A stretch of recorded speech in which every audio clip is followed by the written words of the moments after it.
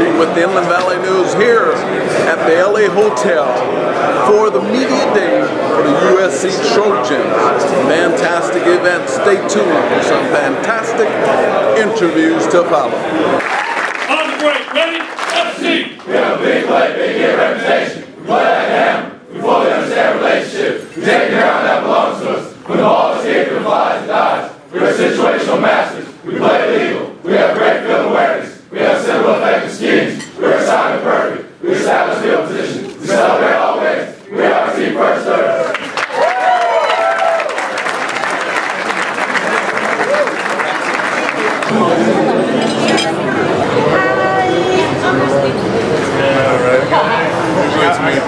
I just need a ball. Zach, how was the beef last night? Very well.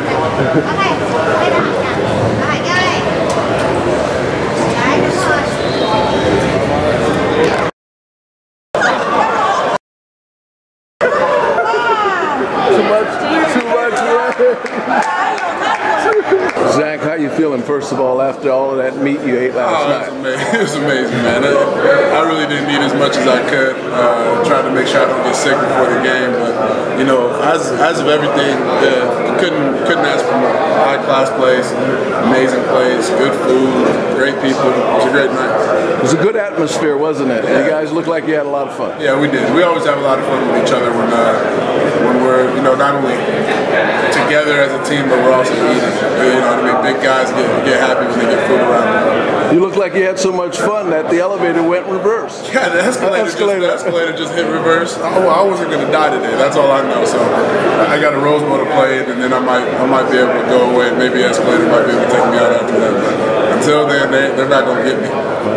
Well, let's talk about the game day. Talk about stepping out onto the field. What will your emotions be like when you step out, knowing this is for the granddaddy of them all? I think the emotions are going to be high, but the best team is going to be able to keep their emotions down, bottom line.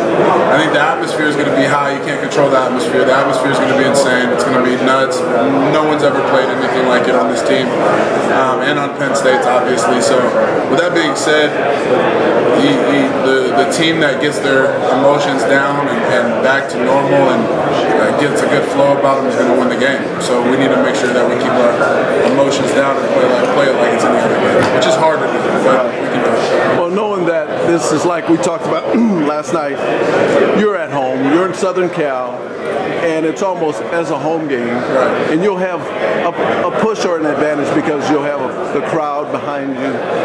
Talk about that benefit of whenever you watch the Rose Bowl game, it's always like it's pretty neat because when they do the over landscape of the stadium and everything, you can see how the stadium split in half, and they did it at the same thing at the Penn State USC game back in 2009. And so I really don't think that the crowd's going to be that much SC. It could be, but you don't want to bet on that. We're actually, you know, getting ready to prepare for at least a loud atmosphere in case, because the Big Ten shows up with a lot of big, you know, especially Penn State. They have a great fan base.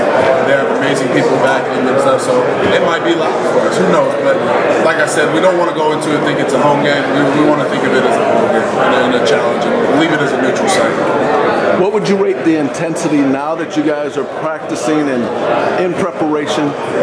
What would you say the intensity level is between 1 and 10, the way you guys have been practicing? The awesome thing about it is all season has been at a 10. Not just now. We didn't turn it up, which I think that's a reflection of the leadership, and I think that's a reflection of the younger guys also. I think that's a reflection of the coaching staff. I just think it's a reflection off of everybody in the organization because honestly, we've been preparing and stuff for the Rose Bowl since week 1, which a lot of people want to bring up the 1-3 start, but to be honest with you, we don't think about it like that. We've been practicing just as hard as we were in camp. Would you say that 1-3 start was actually not a stumbling block, but a stepping stone? Yeah, I think it was a stepping stone. I think it was a growing pain. I think the 1-3 start was nothing but some growing pains amongst the program. You got to look at it like that too when you're a part of the program. It's hard to do that, but I'm telling you right now, if you would have told us that we would have went on an 8-game winning streak and been a part of the Rose Bowl, if we signed a contract after that Utah game, all 100% of us would have signed that contract because it's an awesome feeling. What was the turning point knowing that, hey, we're on to something in the I think it was season? the next day. Because you look at the film and everything, we were doing great things in the Utah game. We were just killing ourselves. You know, we were doing a lot of great things in the games before that, and there's flashes of it. But we just told ourselves, like, hey, let's bring it together, and let's do this, and let's get it done. Which team that you have played throughout the season would you say is comparative to Penn State on film? Nobody. And we said that on film because when you play a team from a different conference, you get a different type of build and a different type of recruiting just because the schemes are different in the Big Ten than it is in the Pac-12. But there's nobody that we played like Penn State, which is tough, but we're smart people. We'll know how to game plan against them. As a leader, a dominator, how will you inspire your other teammates to be their best? Continue to have great practices. Continue to have fun with each other and to build that type of bond that just shows them that their captain has their back. What makes you so good? What's in your DNA that makes you not only smart, jovial, athletic? I think the determination. I think the determination factor of me is what, because I'm not going to change it. You have to be determined not to change your character. You have to be determined not to change the type of person you are. There's been a lot of doubt this season for myself personally and for our team. And when you talk about the team, I'm the captain. So with that being said, they're knocking on me too, right? They're knocking on Coach Helton. You have to have a lot of determination to stay who you are, trust the process, and just keep working, and understand why you're here, and understand why there's doubters. It's there to fuel you. Who's the most inspirational person in your life? Most inspirational person in my life, other than my parents, Ron and Vanessa Banner, I'd have to say Mark Allen. It's my Uncle Mark, my dad's best friend, and you know, he's always on me, and he's always making sure I'm doing the right things, but he's also a motivator by reminding me every day you're doing a good job and there's more to work on.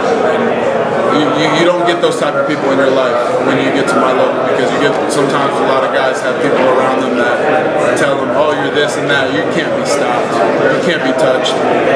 Some people have been identifying in my life, I haven't given up a single pressure in the last 6 games. Not a single sack, a single pressure. That means the guy ain't got close to the quarterback at all. But my Uncle Mark's over here telling me, okay, what's that mean? We have a Rose Bowl to close out. We got a Senior Bowl after that. We got the draft to get ready for. So many things that are still in the scope of work that you just got to stay focused. He's always on me. Other than my parents, he's probably the most inspirational person.